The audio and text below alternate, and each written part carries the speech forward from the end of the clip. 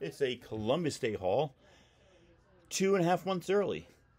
And there's a bright light over my right eye, over my left eye, right there. So I'm going to hold the books like this so as not to blind you. Ha ha ha ha. So what do we have here? We have a little half price earlier this week. Found a little Moondragon with the Thing in Marvel 2-in-1 number 62. I dig Moondragon, and I'm collecting Marvel 2-in-1s randomly when I see them. I'm trying to pay them for them on the cheap. I could get them $1.50, $2. A lot of places, half price is going to charge me like $3 or $3. But since this one had Moondragon on it, and I loved her in New Defenders when I was a kid, boom, hitting that. Another one, When Your Brother Becomes a Doctor, New Avengers 54. When Brother Voodoo becomes a Sorcerer Supreme and takes on the moniker Dr. Voodoo. That's Doctor to you. This one I can't believe I found for $1.75. Deadly Class #1. If you've never read that series, do yourself a favor and go pick up some trades. And then this week, Wednesday and Thursday, we were down in Portland just for a little family trip because we love eating in Portland. Honeybees. Check out Honeybees if you like good Filipino food. Honeybees in Portland is the place to go. Love that place. Anyway, yesterday before we left, I stopped at Cosmic Monkey Comics, which has an amazing back issue bin, and I grabbed this for $20. This Michael Cho 1-in-20 of Miss Marvel #4 from the 2016 series. G. Willow Wilson's second run, Miss Marvel, and I love this book. This book is so beautiful. I love the way there's a little bit of negative space going on here, but that's not like the whole thing. And just this Michael Cho style is so cool. He did the Vision like this. He did a number of characters. Really, really great books. Yeah, excited for that. Low-key trying to get the first Runaways series. I think there are 18 issues. A lot of Joe Chen and Josh Middleton covers. Some are better than others. Like this one. I particularly like this cover. This is what, 13, I think? 14, sorry. 14 and 13. Binge, and these stickers don't come off, man, from this store, so I gotta rebag all of these, but I wanted to do a little haul before I did that. Haul video, Columbus Day haul video. It's not Columbus Day! Fables 143. This is one of 4 issues in the 150 issue run that I needed. 136 was another one. The only thing I need to get for Fables is issues 121 and 122. Also trying to finish Jerry Hudlin's run on Black Panther. I don't know if I need to finish his run or finish the series. He stopped writing it before the series ended. I really like his work, but I might just get the whole series because I already have a number of the issues in that series that he hadn't written. Issues 20 and 21 for Air. This was, I don't think it was G. Willow Wilson's first work in comics. I think it is one of her earliest works. I think she did 1 or 2 other series for DC before she got on this Vertigo book. But Air, I've read like the first 3 or 4, maybe 5 issues. It was okay. It wasn't my favorite, but I do dig the covers. I like the artwork, and you know me, I like collecting runs and finishing runs, especially by authors or artists that I like. Unbeatable Squirrel Girl, about 10 issues, maybe 15 issues away from this 50-issue run. The second Unbeatable Squirrel Girl run by Erica North and Ryan Henderson. Issue 8. This is a fabulous series by Tom King and I believe Mitch Gerads. Yeah, King and Gerads before they did anything else. They did this together. My lord, I loved reading this. I've read both trade paperbacks. I finished the series, but I need, now that I've got issue 8, I need issue 3 to finish that series. Only 12-issue series. Really, really great. Okay. Half-price books. No, this is still Cosmic Monkey. Sorry. I can't believe I found this one for $5. Bam. Black Hammer, #1, first printing, cover A cover.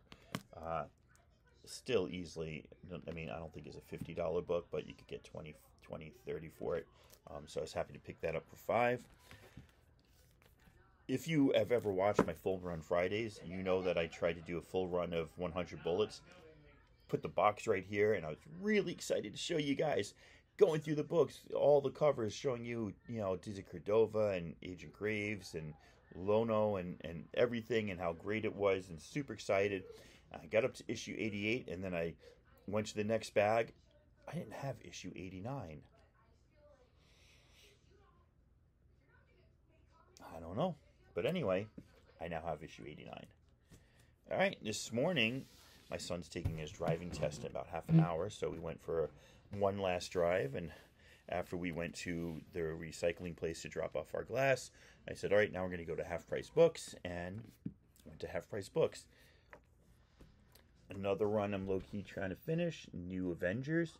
And I don't, what does that mean, low-key trying to finish? It means I'm not jumping on eBay and just like New Avengers run Bendis 2000 whatever and buying the whole thing. I'm just trying to pick it up when I see them for a good price, and $1.50 a book or $2 a book is a decent price. So I grabbed that one and that one, and I always wanted to read this from Valiant, the Secret Weapons. This is the cover B. Is it connecting? No, it's not connecting. It's just some stuff on the back. I always wanted to give this a read. The guy who became the, I guess, the editor-in-chief of Valiant at this time, I used to follow on Twitter. I don't remember why. And he was promoting this book a lot, so I thought I'd give that a try. Now, they had some Star Wars books. They had a lot of Star Wars books. I mean, they had a lot of Star Wars books. Most of which I had, and I had to, not buy them because they were all Dark Horse newsstands, and I just wanted to grab every one. But I didn't. I did grab this Purge one-shot that's in pretty nice condition. That is a newsstand. Grabbed yet another New Avengers. Apparently it was in a different pile. These books are all ones that I needed to help fill out series. There's Rebellion #13, Dark Times, issue 10, 9. You can see it's a little uneven on this. Not this sort of book that I would ever press, but it's just nice to have it, yeah, Dark Horse, Star Wars. Some of it's good, some of it's not that good. And I'm a avowed Star Wars fan, so I'm allowed to say that. There we go. We got issue 8. And, of course, we got issue 7. Also in pretty good condition. Some dirt like that. Right there. I can get off. The goal is to get that off without lightening the rest of the gray around there. So, let's see how we do. Grab a little magic eraser.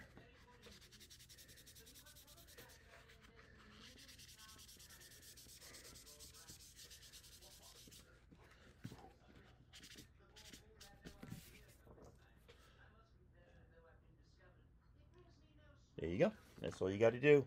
Then they had this Purge, the Hidden Blade.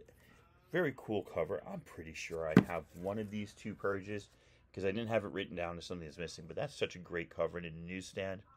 I'm like, whatever. I'm getting that. I'm getting that. And then they had a really nice run on ElfQuest issues I already had, so I didn't get them. Then I saw this for $5. And it's pretty dirty. If you're an ElfQuest fan or you're just a collector, $1.50 is the second print. You're looking for the dollar issue. But I believe between a cleaning and a press, I can make this look really, really nice. And that's my goal. First, we'll get it out of this bag and find a better bag for it. I think I've got magazine bags somewhere.